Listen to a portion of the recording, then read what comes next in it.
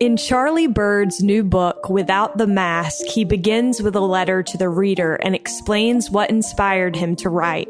I want to write a book that might help a dad better understand his son or give peace to a mother who has been crying herself to sleep at night. I want to write a book for the youth leader who isn't sure how to create a safe space for LGBTQ youth while still teaching true gospel principles, and for the bishop who doesn't know how to support families that are day by day breaking apart. I hope reading my experiences will spark healing, bridge gaps of understanding, and inspire hope. In short, Charlie concludes, I pray that for someone, this will be the book I never had. Charlie Bird was Cosmo the Cougar at Brigham Young University from 2016 to 2018. He received national acclaim for his multiple dance performances with the BYU Cougarettes. As Cosmo, he performed on stages across the country, including the ESPN College Football Awards. NBC Sports dubbed 2017 to 2018 the year of the Mascot in honor of Cosmo's character and performance. Charlie received his undergraduate degree from Brigham Young University and is currently back in Utah to pursue a master's of social work from BYU in an effort to become a licensed clinical therapist. This is All In, an LDS Living podcast where we ask the question, what does it really mean to be all in the gospel of Jesus Christ? I'm Morgan Jones, and I am so excited to have Charlie Bird with me today. Charlie, welcome. Thank you. I'm very excited to be here. Well, I have looked forward to this conversation. I feel like I say that every week, and I genuinely mean it. But this one especially, I feel like I have just...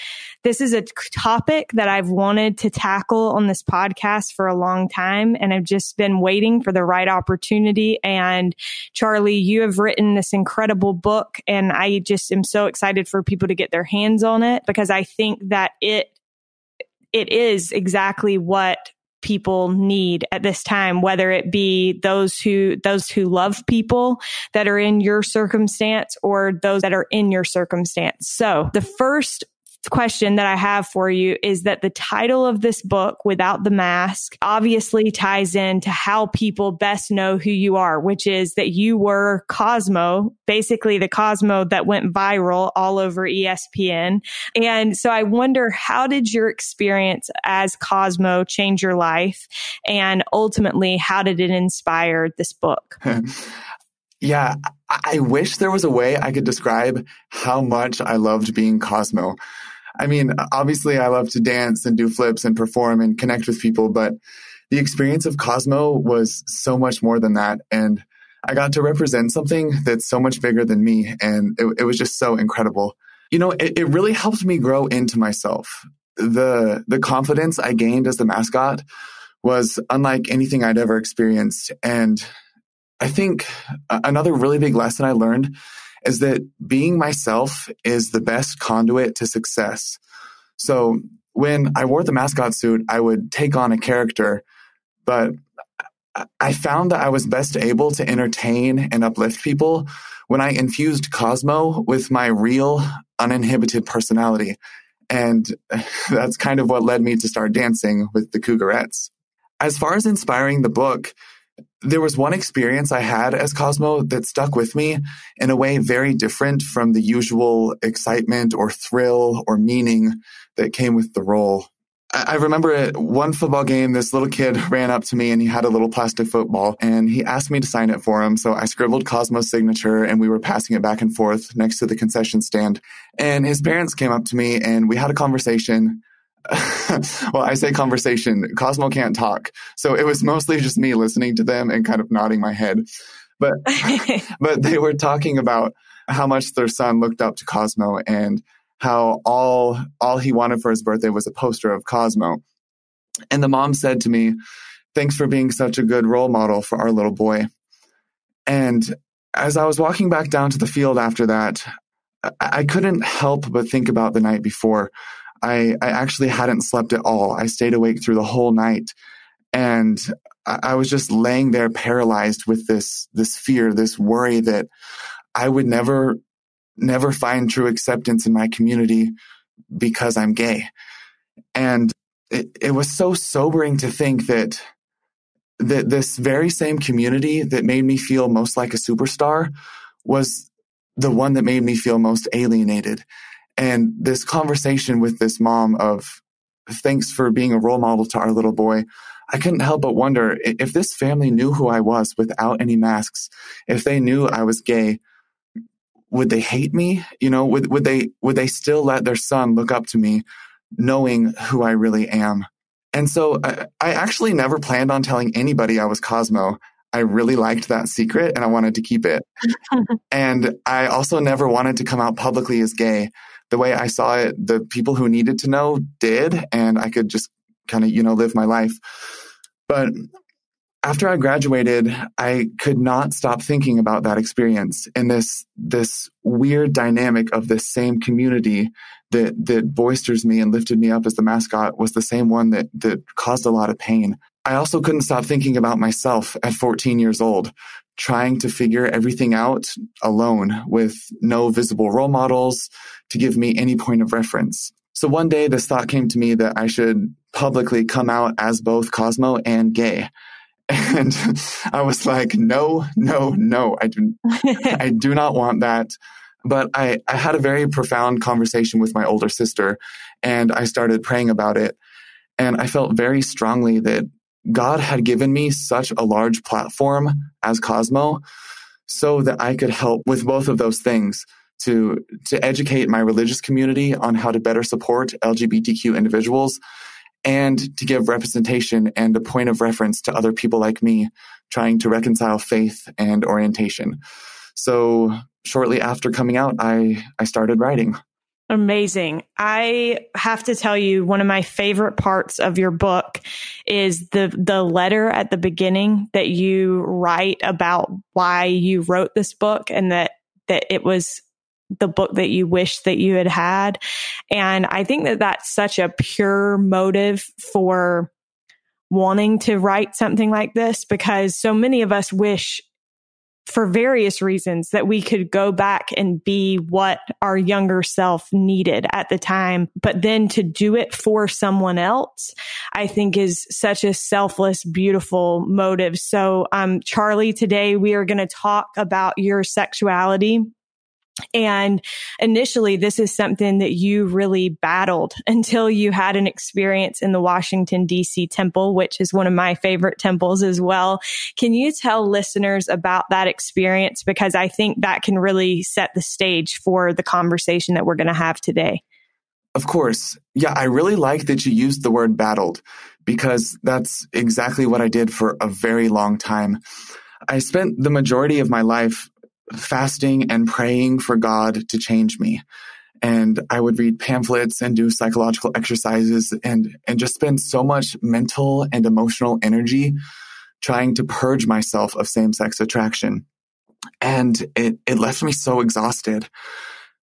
After returning home from my mission and realizing it didn't make me straight like I expected it to, I started to sink back into a really dark place. And at this time, LGBTQ issues were so prevalent and pressing, both in the church and in society, and I couldn't escape it anymore. It just seemed like it was everywhere. And I felt confused. I kept looking around for someone to give me answers or tell me what to do, but all I found was more and more confusion. So one day I started thinking about a scripture. It's James 1:5. It's very well known, especially in the Church of Jesus Christ of Latter-day Saints. I'd say arguably the most well-known scripture. But it says, if any of ye lack wisdom, let them ask of God, that giveth to all men liberally and upbraideth not. And I realized at this moment that I had asked God to change my nature, but I had never asked for guidance or wisdom on what it was. Until that time, all of my prayers regarding my orientation were fear-based and formal, kind of like these desperate pleas for God to fix me and change me. Because I'd always lived under this impression that God hated this part of me. Until that moment, I'd never before considered that maybe there was a purpose behind it. And I'd never even asked if I should accept my orientation or how to better understand it. So I ended up having I ended up saying that prayer in the Washington, D.C. temple. I was on an internship for my undergrad living in D.C., and it became the most spiritual experience of my life. I essentially came out to God. I mean, I know that he already knew, but I had never come to the Lord with like an attitude of, here I am, this is me, and I won't run away or hide from you anymore. And as I prayed, I had this beautiful experience where the Spirit testified to me that I was created by God.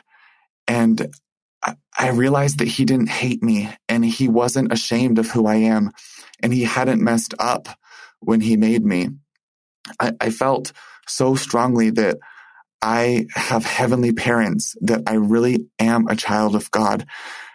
And that was something that was always really hard for me to believe. It was hard for me to connect to God's love because I felt like there was no way he could love me. But as I was praying, I felt for the first time ever that he really did, and he knew me and understood me, and that there is a place for me in God's kingdom. So this was a huge turning point for me. Honestly, it was the fulcrum of my whole life, because it taught me that I didn't need to be ashamed of who I am, but that I can move forward in faith, trusting that God knows my soul and that he can guide me on this journey to understand more about who I am and how to move forward. Beautiful. Thank you so much. Charlie, you start the book by addressing a term that we often use within the church, which is the term same-sex attraction. And I will be honest, even as I was introducing you, it was hard for me not to use that term, because that's the term that we traditionally use. But you talk at the beginning of the book about why you prefer gay to same-sex attraction. Can you explain why that is? Yeah, initially, I also felt most comfortable identifying with the term same-sex attraction. It's also commonly referred to as SSA, like the acronym. And many members of the Church of Jesus Christ of Latter-day Saints identify that way. And initially, that term made my feelings seem safer and a little more manageable. But as I got older, I began to notice that for me, it made same-gender attraction feel like a temporary condition or a problem that was constantly chasing me, like this looming dark cloud that wasn't, I don't know. It just stressed me out, honestly. And I also began to notice that outside of a church setting, nobody really knew what it meant, and the acronym was pretty unknown. So that's kind of what led me to feel more comfortable identifying as gay. And I get that there's stigma that sometimes comes with that label, but I really like that gay is the only widely accepted term that implies my orientation without being solely focused on sex or sexual attraction. Sometimes people ask me why I need to label myself at all.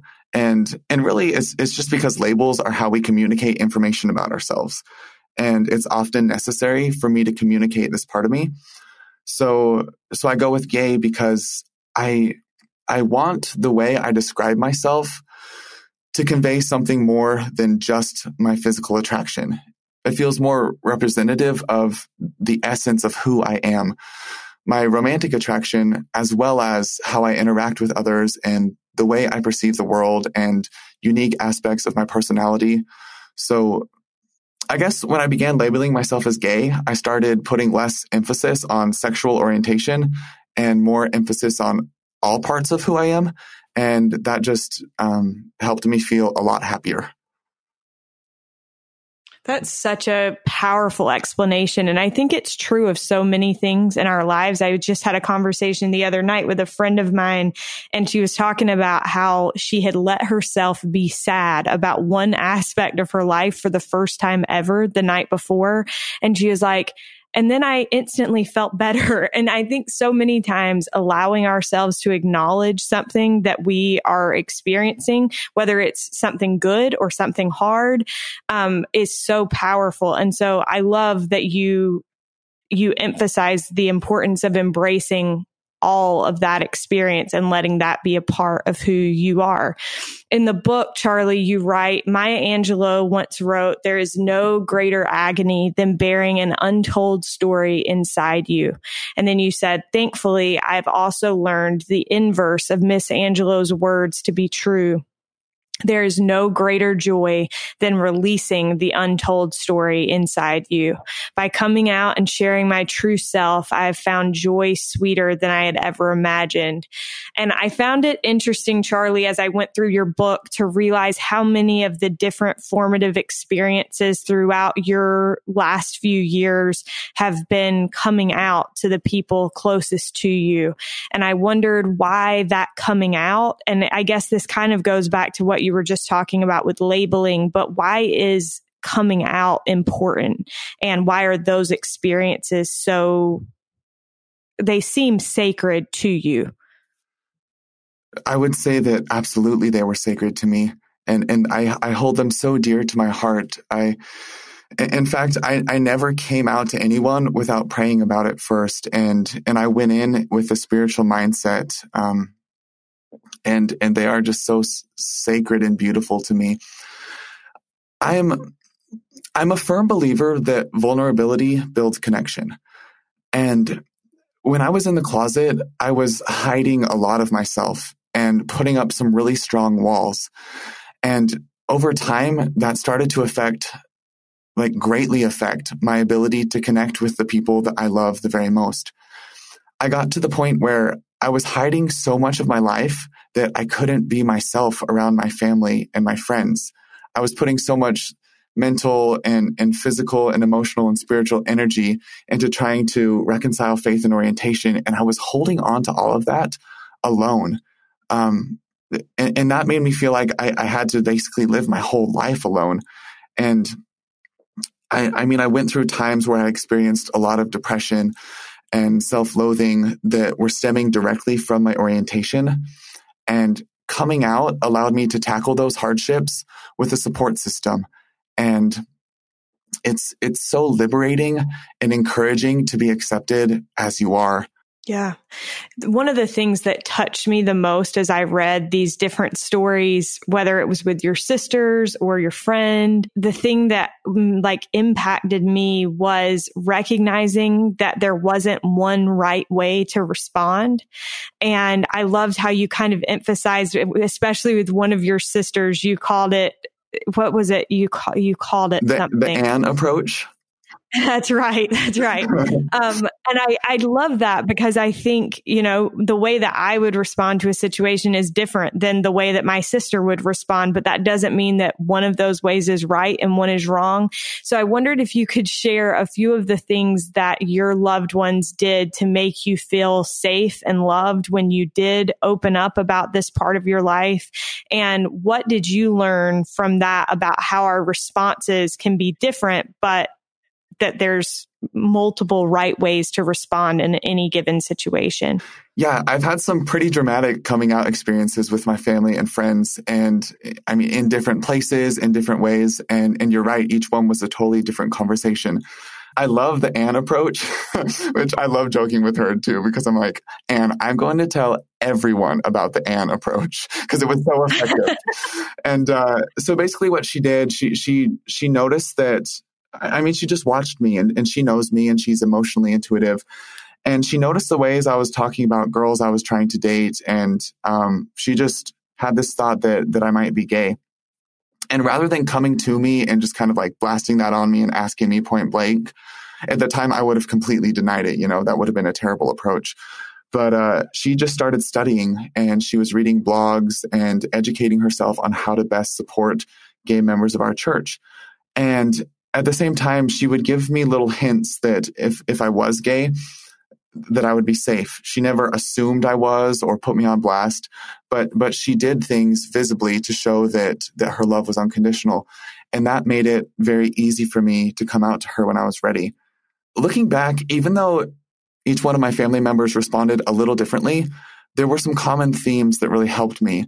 And things like expressing love, asking questions, and honoring agency. And if I can just give a few examples, when I came out to my mom, she expressed perfect love. And I understood that there was nothing I could ever be or do or say that would make her recoil from me. And that helped me trust our relationship. And it was amazing to feel that Christ-like love. It reminds me actually of a scripture in Moroni chapter 8, where it says, perfect love casteth out all fear. That's what my mom gave to me when I came out to her. I wouldn't say by contrast, because all of my family members showed me love, but when I came out to my dad, he had a hard time understanding a lot of things, but he really did his best to make sure we kept open communication. And in fact, our initial conversation after I first came out to him lasted over 6 hours. And then moving forward, we've had, like, honestly, probably thousands of conversations about who I am and what I feel and what I need. And so him asking questions was so helpful for our relationship. And then finally, this idea of honoring agency.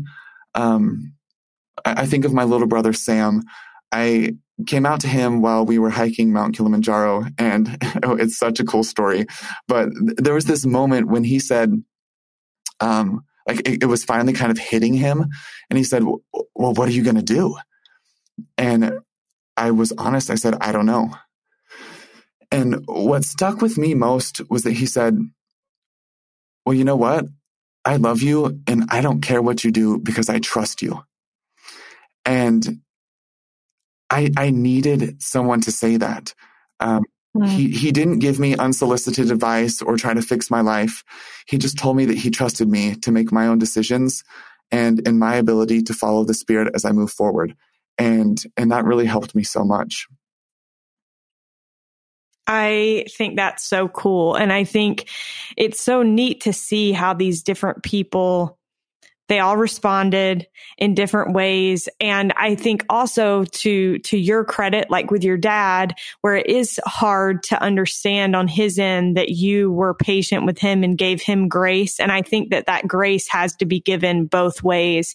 Charlie, you talk in the book about the danger of shame, and that oftentimes it's fear, guilt, and shame that can be even more harmful and painful than people's actual reactions. So it's kind of like this dreading the way that people are going to respond that then causes even more pain than if you actually were to express these things. And so you talk about how Satan, his desire is to have us keep these things inside of us and to hang on to that guilt and that shame, imagining up all the possibilities. Why do you think that is so harmful? I think the adversary works best in darkness. While Christ would have us come to the light and be united and faith-filled, Satan wants us to feel sequestered and alone. And these feelings of worthlessness and doubt and confusion can get really amplified when they are tucked away and hidden. I've been blessed with an incredible, supportive, and understanding family. But before I brought my true self to light, the frame of reference I lived in was built out of fear of rejection and fear of disappointment. And Satan used that fear to keep me in the dark. And that's exactly what happened. I was so scared and paranoid, and I would build up these fabricated scenarios, and it was so damaging to me. And like I just said, when I actually did come out to my family, I was met with love and support and trust. And so, as I said previously, vulnerability builds connection. And in order to feel God's love and the love of others, I think a lot of times we have to share some of the scarier parts of us. And I don't think that's just true for coming out as gay. I think that's universal. Hiding our struggles stems from the idea that love is conditional, and that if someone knew something about us, they wouldn't love us anymore. But I don't believe that's how love works at all. God's love is unconditional, and I saw that when I finally stepped away from the shame and into the light. Beautiful. Thank you so much. Another thing that I really loved in your book is you talk about how your parents were divorced. How old were you, Charlie, when your parents got divorced? It was kind of a process from the ages of 13 through 19. Okay. But you talk about how watching your mom's response to that divorce taught you several lessons. And one of those lessons that I especially loved was you talk about how she taught you to take things one day at a time. And so rather than trying to worry about things way far in the distant future, to take things each individual day, day by day. And I wondered why that lesson is particularly important right now in your life. Yeah, I feel like my future is pretty ambiguous. I mean, there's not really a roadmap. And historically, the plans I make for myself have changed very dramatically. I mean, I always planned on becoming straight and marrying a woman and raising a family. And that's not going to happen. But losing that ideal for my life was really, really difficult. And it left me pretty emotionally stripped. And it was easy to feel out of place and again, start dwelling on fabricated, almost doomsday scenarios. And so my mom kind of had a similar experience after my parents got divorced. And I watched how taking things one day at a time really helped her to stay grounded and focus on what was most important. And there was so much faith in that approach, this idea of truly wholeheartedly trusting in the Lord. I would have never imagined myself where I am now. In fact, back in the day, I considered it the worst thing ever if anyone ever knew that I was attracted to men. But here I am living a much happier and more fulfilled life. And I really believe that the only reason I got here was because God led me day by day. He gave me direction and inspiration and support as I was ready for it. And it took me to this really beautiful place. And, you know, there's still a lot of gray areas for me, and there probably always will be, but that's something I'm going to keep with me because I have faith that as I take things one day at a time, I will continue to be led where I need to be. Charlie, I think that is such a powerful lesson.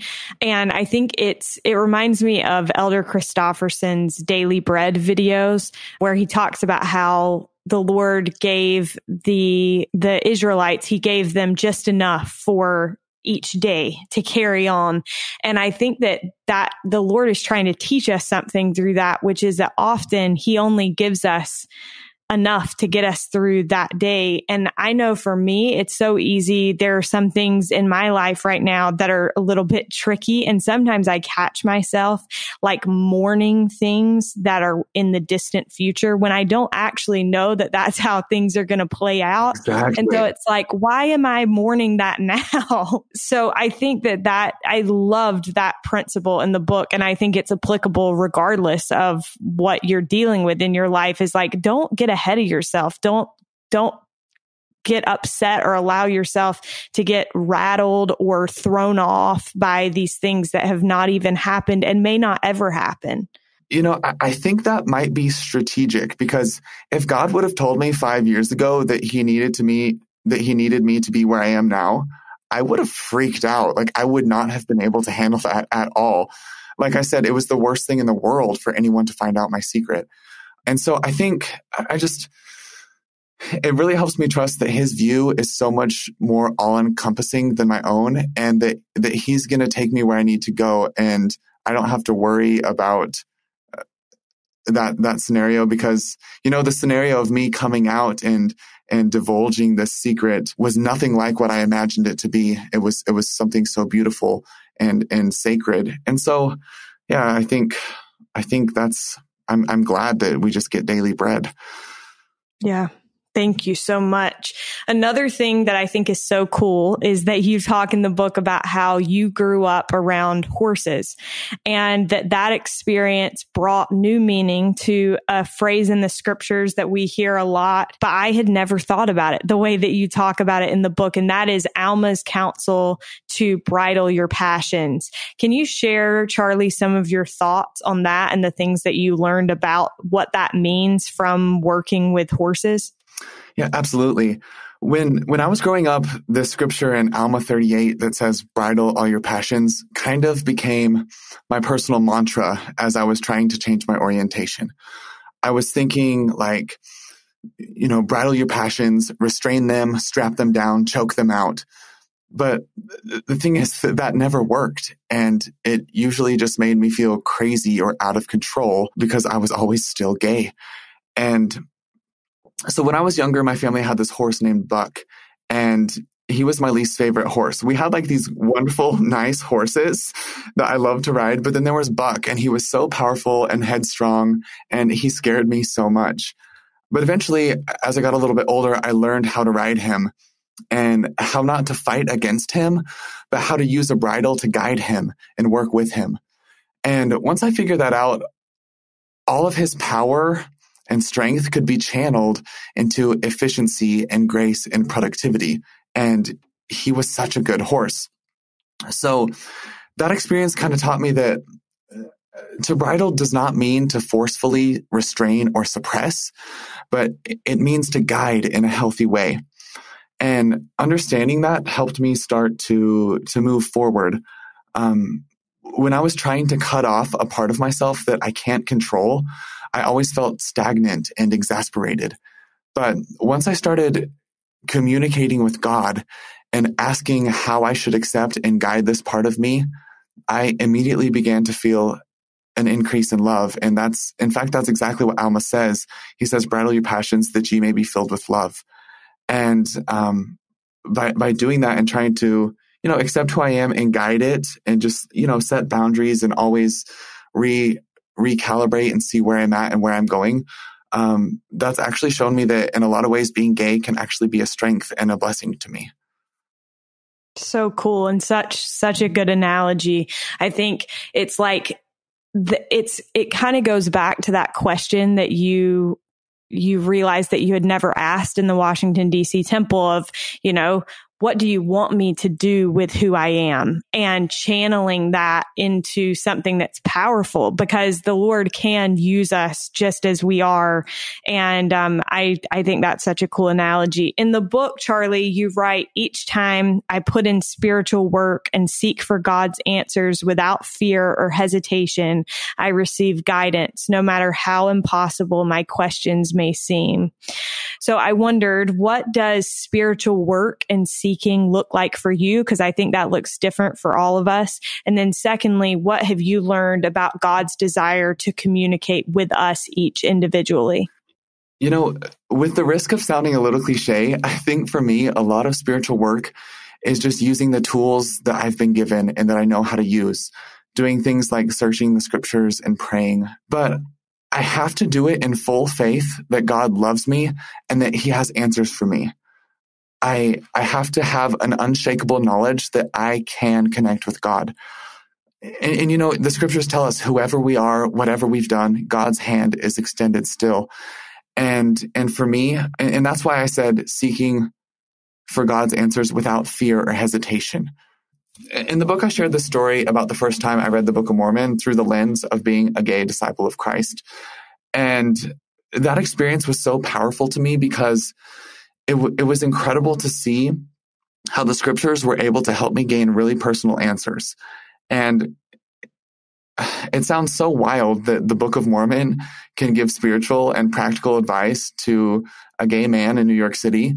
But that's exactly what happened for me. And I felt so strongly that God wants to communicate with me. Occasionally, I've received answers, and it was almost like this feeling of he'd just been waiting for me to ask. And I know that he wants to share things and help me on my journey. But I can't connect to that if I'm discounting an important part of who I am or trying to hide things from him. But on the flip side of that, when I come to God in full transparency, believing that he loves me and will lead me, that's when I really start to connect and find guidance. Thank you, Charlie. Another part of the book, which I think this is one of the most powerful statements that you make, just because I think there's kind of this thought in us where the whole time, or I should say there was a part of me as I was reading where I was like, okay, so what are you going to do? Kind of the same thing as your brother said, what are you going to do? So in the book, you write, some people might think I'm crazy. but I'm proud to be a member of the Church of Jesus Christ of Latter-day Saints. I cherish the sacred promises I have made to follow the gospel of Jesus Christ and build the kingdom of God. I know being gay means I will probably have to grapple with spiritual complexity, but so far the wrestle has made me stronger. Whether male or female, black or white, gay or straight, gospel truth resonates because all are children of God. I have many unknowns, but both the Lord and his called servants have assured me that there is a place for me in his church. My faith outweighs my fears and my desires outweigh my doubts. Charlie, I think that is such an incredible statement and one that is powerful. I think we could break down every part of that statement and talk about it for a long time. But before we get to our very last question, I just want to ask you how you have come to reconcile those two things and how that's a continual effort. Because I imagine it's not just like one day it's not a one-time decision. It's something that you're constantly working out between you and the Lord. So how have you come to reconcile those two things? Right. I want to thank you for recognizing that because it really is a continual effort. And, that almost goes back a little bit to the daily bread conversation we just had. That's probably my most asked question. What are you going to do? And honestly, I don't know if I can say exactly what my life's going to look like because my life looks nothing like I originally anticipated, But as far as how I reconcile faith and orientation, connecting with God has helped me see that my faith and my orientation are not mutually exclusive. They are both integral parts of who I am. And if I try to reject either one of those, I'm not really me. But accepting both of those and seeing how they live together and how they wholly occupy the same space has given me the capacity to serve others in a very unique way. And I think it helps me be more Christ-like. And it makes me rely on the Lord. And it makes me think about how, I'm in this ward and I'm gay. So who can I connect with? Like who needs gay Charlie in this ward? Who needs my ideas and my, who can I connect with that maybe somebody else couldn't? And I think when you take a step back, that's kind of what it's all about, right?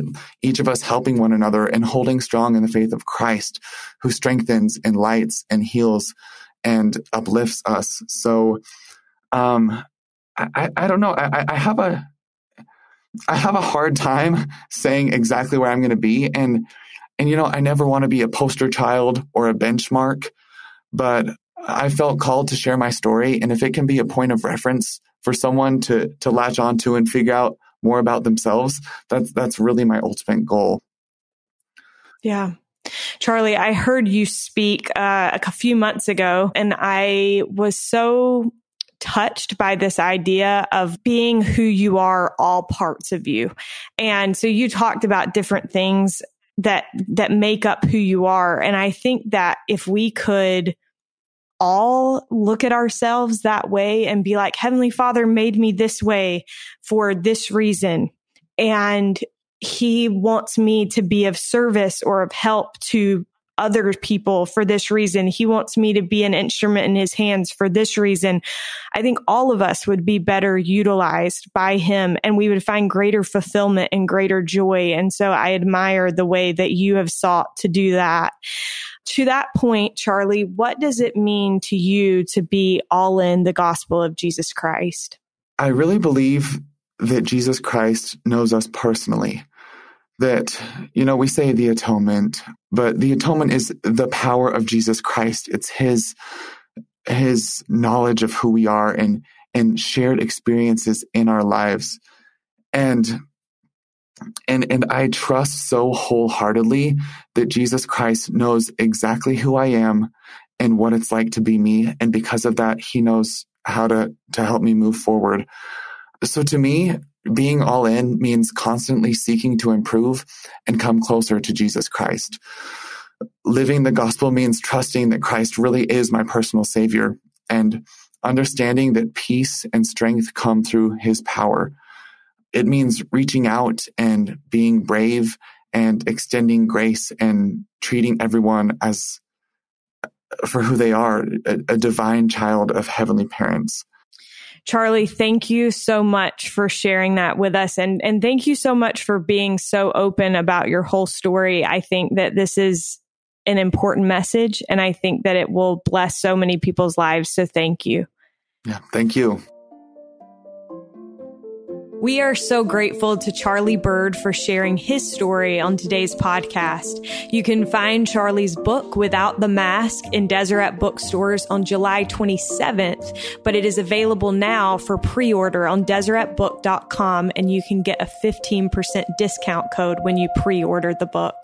Thank you to Derek Campbell of Mix It 6 Studios for his help with this episode, and thank you for listening.